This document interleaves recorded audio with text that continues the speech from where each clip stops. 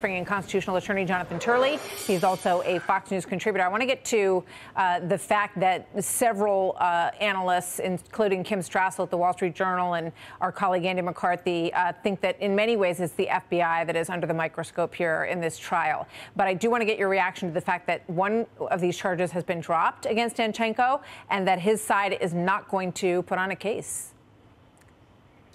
Well, first of all, that was the weakest of the five counts. I was actually surprised it was included. I think the court is right. In some ways, it strengthens the prosecution case not to have that count, because I felt that it was really something that was begging for a hung jury or an acquittal. So they'll go forward on those stronger, more direct counts. As for the defense not presenting a case, that may not reflect confidence as much as strategy. You know, sometimes the defense really doesn't have much to put on while risking a possible impeachment or cross-examination that could go wrong. And David is certainly right that you sort of look at the case in chief of the government and you decide whether you'll gain that much by presenting more of your own witnesses. In this case, the defense did robust cross-examination. So I think they're going to play this conservatively and not present a case which can present targets for the prosecution. And so you can lose ground as well as gain ground. So I want to read a quote from Kim Strassel's piece on this case, and Durham's FBI indictment is what it's called.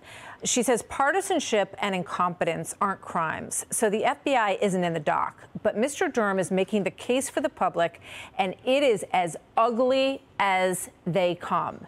And this from Andy McCarthy. Yes, Igor Danchenko is on trial, but the spotlight ought to be on the FBI and on what Durham's final report will have to say about the nation's premier federal law enforcement agency. Because really what we have learned here, to the layperson, I think, Jonathan, is that everybody was getting paid. Igor Danchenko had been on the FBI pay list as well, to the tune of hundreds of thousands of dollars as an informant. They told Christopher Steele in October of 2016, just weeks before the presidential election, they'd give him $1 million to confirm what was in this dossier. And what we learned is that the sources didn't even speak to the people that they said gave them this information and dirt on Donald Trump. And then they turned it all in to get a FISA warrant so that they could get a hook into the Trump team through Carter Page, who says even though he was also an informant at one point, he was never paid a dime. What do you think? No, it's very alarming. And one of the most important aspects of this special counsel is he will hopefully produce a report.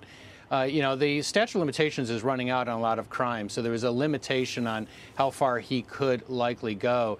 But the thing that most of us had hoped for with the appointment of a special counsel is to have a report, because it is really breathtaking how much either special counsel Mueller did not know or chose not to put into his report. We have learned a lot from this special counsel, including how the Hillary Clinton campaign funded the Steele dossier, denied they were funding it. They hid that funding through their attorney, Mark Elias. And they ultimately got false statements into the media. They put forward false claims into the FBI. But then on the FBI side, it was really breathtaking. I mean, it had the feel of a canned hunt. I mean, they were saying, look, we'll give you $1 million if you can bag Trump. And then they went ahead and hired the same person used. I mean, they kept as an informant the person used in the Steele dossier. And so this cross-pollination raises additional questions. This is all very, very disturbing. And I think that this report from the special counsel is going to be one of the most important reports that we're going to get out of any of these investigations. Well, let's hope something comes of it. I mean, it's good to have a report. My mind just keeps going back to Jim Comey sitting there with candidate Trump and saying, gee, sir, we really want to show you this. We've got some really bad stuff on you, and it's about to come out in the press, when they knew that they couldn't corroborate what was in there. It is absolutely... I mean, I hope that report, I hope there's some meat on the bones in that report. Jonathan, thank you very much. Jonathan Turley. Thank you, Martha. Hey, Sean Hannity here. Hey, click here to subscribe to Fox News YouTube page and catch our hottest interviews and most compelling analysis.